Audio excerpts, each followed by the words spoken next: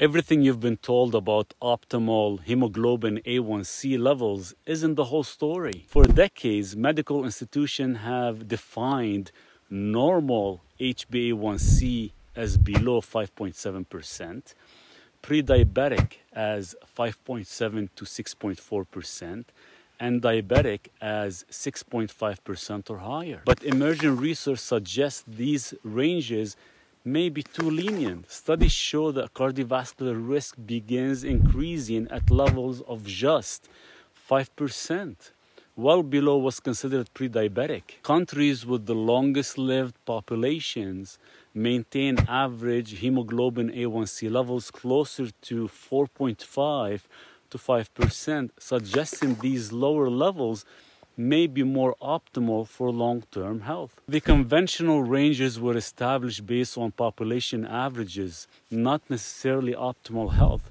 They tell us what's common, not what's ideal.